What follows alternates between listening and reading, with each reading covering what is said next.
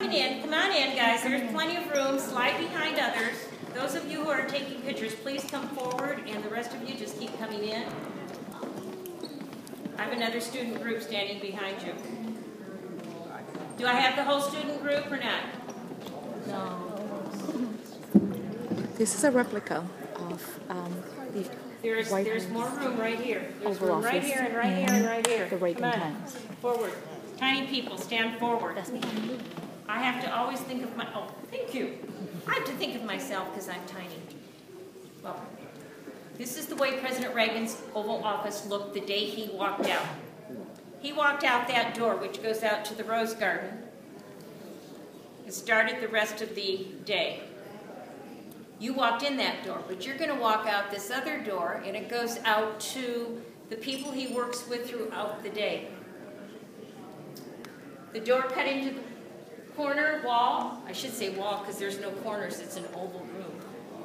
It's a hinge at the top and a doorknob. That's where you would walk in if you had an appointment with the president. And the door over here behind me goes to the president's private office. President Reagan did not use that private office. He said he worked very hard to get into this room, so this was his office. Could you mind letting that little young lady standing behind you forward? I meant the other one too. No, both of you. Come on. You can't see over these gentlemen that are standing in front of you. Wonderful, wonderful docent. She's trying to get the high schoolers to learn.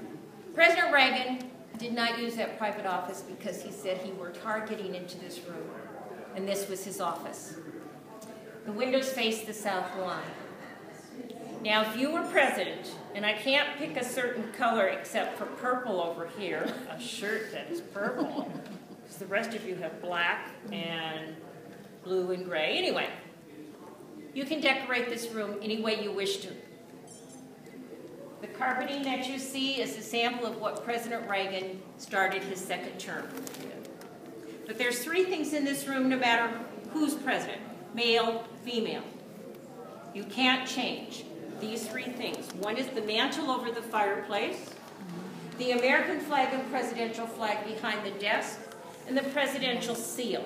Now, the presidential seal is based on the number 13. Why?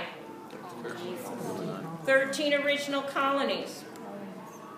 13 stars, 13 clouds, 13 letters in E pluribus unum. If you look to the talon on the left, it has 13 arrows. The talon on the right has one olive branch, but there's 13 leaves and 13 olives. And you can't change it except once it did change. I mean, they changed it when they added states to our union, but otherwise they changed it in 1945 under President Truman. He asked them to redesign and have the eagle face to the right. Because before that, it was facing the left. Now, there's a lot of replicas in this room, so I mentioned the desk. It's made from the best timbers of an English ship, HMS Resolute, stuck in the ice, retrieved, returned to Queen Victoria, and she presented the desk to President Hayes in 1880. President Reagan sat down at this desk and he could not slide in comfortably, so they added a piece on the desk, which is this piece down here. It is still on the desk today. The original is in the Oval Office being used by our current president. There's a few originals in this room. The one I like to mention is the chair. It was a gift from Mrs. Reagan. President Reagan used it for 8 years as governor for the state of California, 8 years as our president, and he sat in this chair here in this room that he called his final office. Thank you guys very much.